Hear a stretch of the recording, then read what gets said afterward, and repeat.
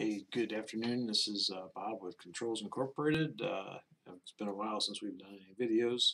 We're taking this opportunity with the COVID-19 to try to get some more information out there and help educate everybody on what we've been doing for the past couple of years.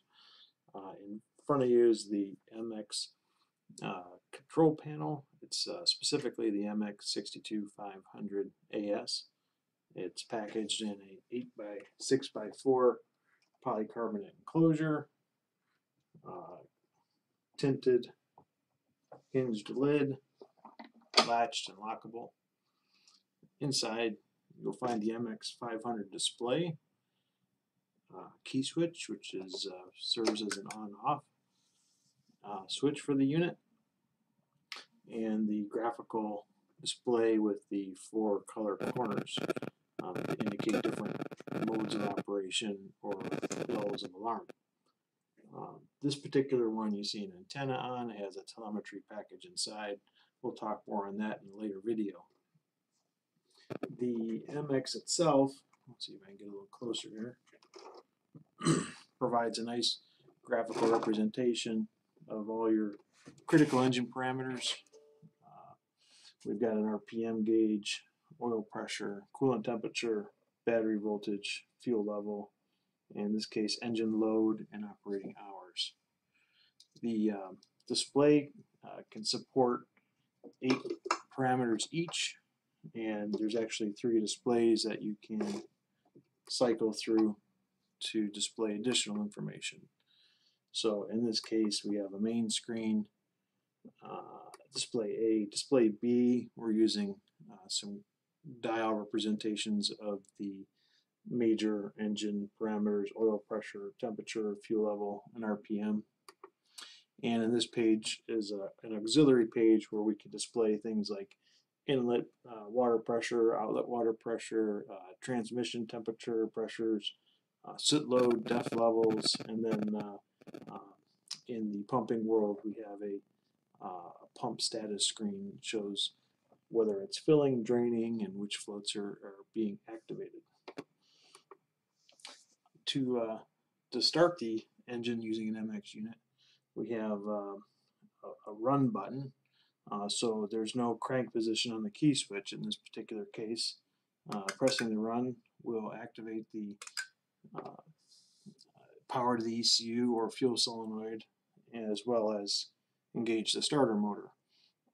There's automatic starter protection built in, so you cannot continue to crank a running engine. Once the engine started, you'll see the information come up on the display, and you're able to accelerate, decelerate the engine primarily using torque speed control commands over the J1939 CAN bus. The MX display is also inherently auto start capable, and we'll shut it down here from the manual operation, and from there we'll just put it into the auto operation. When it's in auto, it's waiting for the remote start criteria, whether that be a single contact closure or potentially a dual float system. It could come in from a transducer set point, Modbus command, or a CAN bus command for starting and stopping the engine. But the MX will basically just be in its standby mode and will enter a low power mode after several minutes of waiting for something to happen. Once it goes into a low power mode, the MX display will turn off the OLED display, and you'll see that the red corner light will flash once every 10 seconds. So this just tells you that the MX is in that low power mode for the time. When the remote start signal comes in, it will come back to life, start the countdown to crank, and bring your engine up and put it online for operation.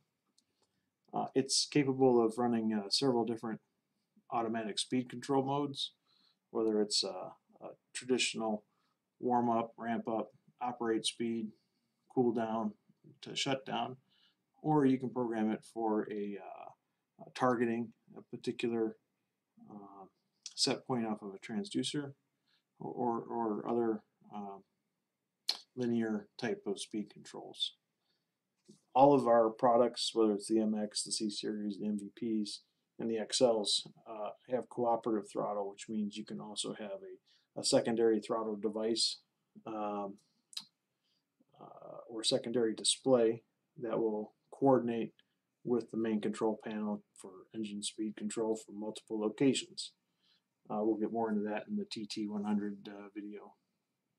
There it's entered into the low power mode, and you'll see the red light flash there when it gets ready.